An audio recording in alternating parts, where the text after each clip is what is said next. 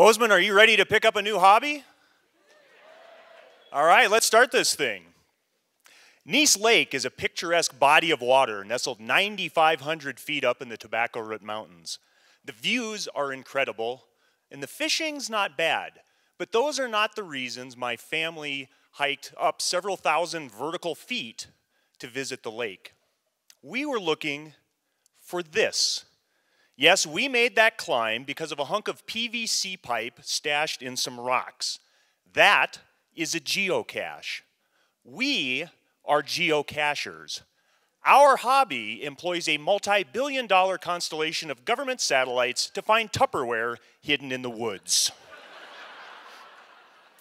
Geocaching is a form of high-tech hide-and-seek. It's the key to a secret world hidden all around you. There are more than 250 geocaches within a 10-mile radius of where you're sitting right now.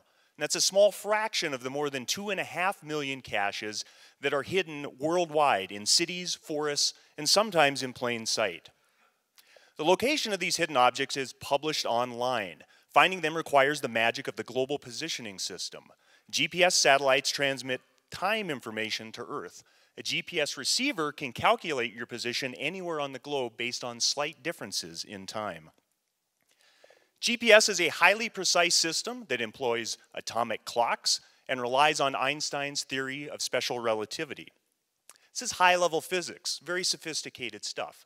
But geocaching itself is very simple. So what is a geocache? What makes this such an interesting hobby? The answer lies in the variety of the hides and their locations. Practically anything can be a cache. And you never know what you're going to find inside. Tradable toys, tools, collectible gigas, or even a Huey Lewis and the News cassette tape that inexplicably thrilled my senior son.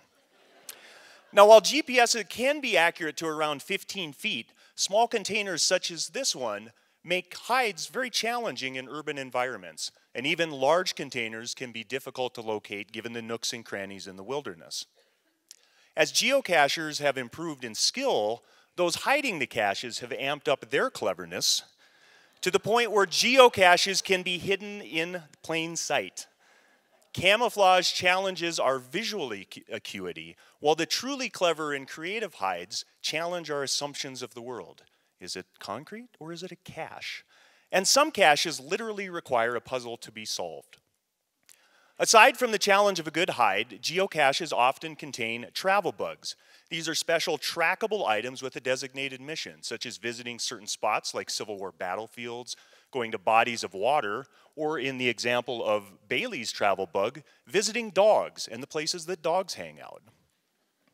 Lest you think this is a humorless nerd activity, I give you one of our most famous travel bugs, Cindy the Cinderblock. Cindy has traveled more than 12,000 miles to more than 200 caches, and here she is hanging out on a nice island with some wild horses. Geocachers have a sense of adventure. Someone used a helicopter to place a cache on top of this abandoned bridge column in the middle of the Potomac River. The people pictured here assembled a team, kayaked to the base, fired a bow and arrow trailing a climbing line, and scaled the column to recover this. Impressive, but they weren't even the smartest people. The first people to find this never left the ground. They assembled a system of lines, pulleys, and cables, swung a magnet over the cache, which was metallic, plucked it off the column, signed the log, and returned it. Now, most caches are far more mundane, but the destinations can be fascinating. My favorite caches are in the forest. They range from easy hikes to places like Grotto Falls to day-long climbs up 10,000-foot mountains. Some of the best go to uncommon destinations that afford great natural beauty and solitude. Geocaching is perfect for road trips. Many caches are located near historical sites, including monuments and ghost towns. The online cache descriptions often contain little-known and interesting facts about the history of the area and its people. What you can find may surprise you, such as old Kilroy here. He's on the World War II Memorial on the National Mall in Washington, D.C., if you know where to look. And thanks to geocaching, I do. Are you looking for the northernmost monument to the Confederacy? There's a cache near that in Helena. Now, other sites are a little less historic, but no less interesting. Geocaching is a great way to discover funky local features like our very own Gallatin Valley icon here, Clyde. You can find things that you would never otherwise see, like a tombstone just off the trail between Lindley Park and the library. It's not in the cemetery, but take up geocaching and you might find it. Geocaching can be addictive and competitive. Bragging rights come from being FTF, the first to find a newly hidden cache.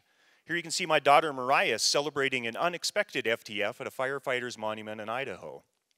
We have literally dropped what we were doing to go out and chase a newly published cache. But mostly geocaching is a great excuse to spend time with family, explore our Montana backyard, or make discoveries in the cities and states we visit. Are you ready to join more than 6 million geocachers worldwide? All right, you have a serious task. You need to pick your geocaching name. Well, maybe it's not so serious. Mine is Leningrad Cowboy. Like the Finnish band, I have an unhealthy obsession with tractors and all things Soviet. My wife's geocaching name is Sinto. My daughter is Iguk. Our son is Geonewt. And you met our dog Bess, the big brown geohound. You can sign up for free at geocaching.com. If you have a smartphone, you already have all the equipment you need. If not, a dedicated GPS receiver can be purchased for less than $100. Whether you are a peak conqueror, an urban adventurer, or simply curious, a hidden world awaits your discovery.